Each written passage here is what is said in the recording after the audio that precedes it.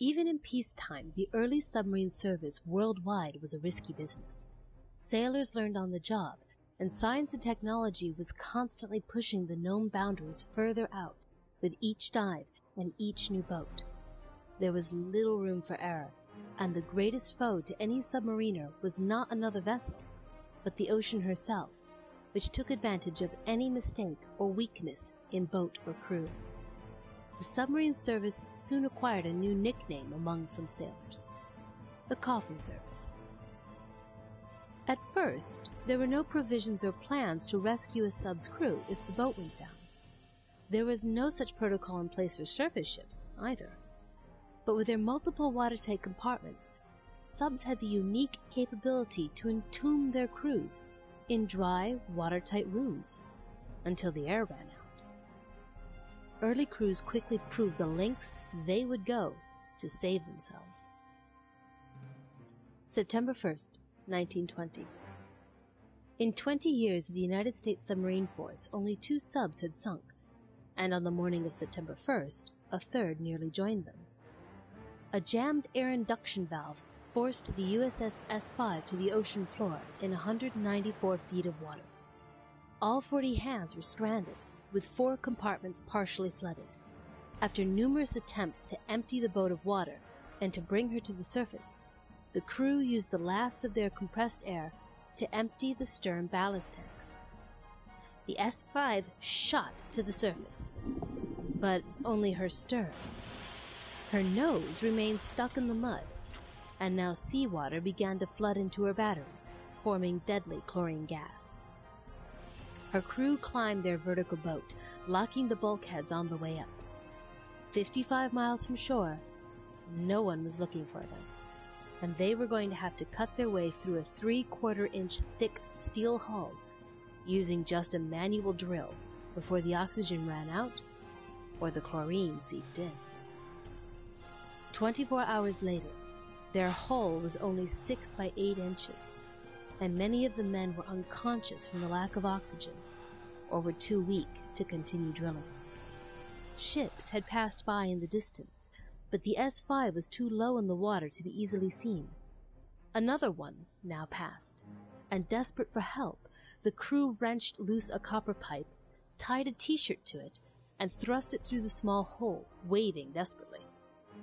It worked. The small freighter, SS Atlantis, already well past the S-5, saw this strange sight and turned to investigate.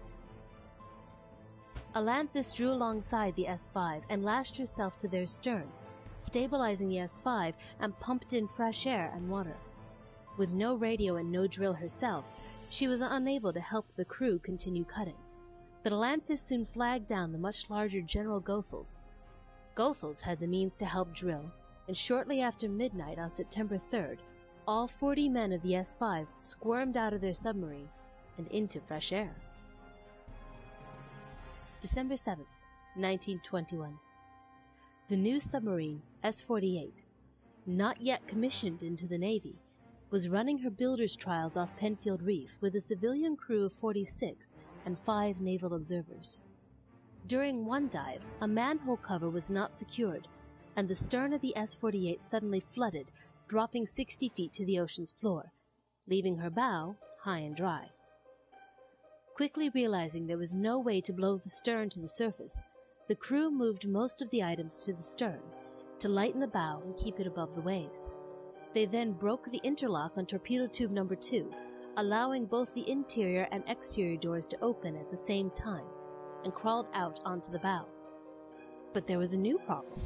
It was now night, and what matches the crew had on them were not enough to attract the attention of passing freighters for assistance. Soon, they came up with a new plan. Wriggling back into the S-48, they shoved their mattresses through the same torpedo tube, out onto the tip of the bow, where the crew set them on fire. This blaze attracted the attention of the passing tug number 28, who rescued all 51 men. The S-48 was eventually salvaged and went on to have a long career in which she would be activated 3 times, ground at least once, sink a second time, but never lose a crewman. October 28, 1924. the USS O5 was making her way to the Panama Canal. A series of miscommunications and navigation errors caused the O5 to collide with the fruit steamer Abangares. 3 men were killed instantly, and 17 scrambled for the surface. Suddenly one man, Henry Briault, remembered his friend Chief Lawrence Brown had been asleep in his cabin. Briault leapt back into the sinking O5, dogging the hatch shut just as the water closed over it. O5 settled in 42 feet of water as Briault discovered Brown, awake, but unaware of the abandoned ship order, sitting in his cabin. Seawater soon poured into Brown's compartment, and both men fled to the forward torpedo room, dogging that bulkhead shut just as the seawater spilled into the battery and it exploded. Soon, both men heard tapping along the hull. Salvage divers had already arrived and were looking for survivors.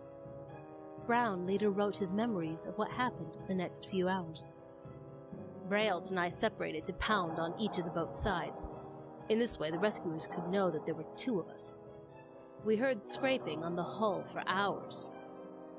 A couple of times we felt the O5 being lifted, then we got tossed roughly back when the slings broke. We knew they were hard after us. This buoyed our hope for rescue tremendously. Finally, the sub began to be tilted upwards slowly. We heard our comrades walking on the deck. Briault opened the hatch and we could see daylight. We were saved. O5 had been lifted through the tireless efforts of a team of divers and the world's largest crane barge, Ajax. The rescue had taken nearly 31 hours. Despite these and other incredible escapes in submarine forces around the world, luck was not always on the submariner's side. 2 submarine disasters in particular would spur one man to design the means for submariners to save themselves.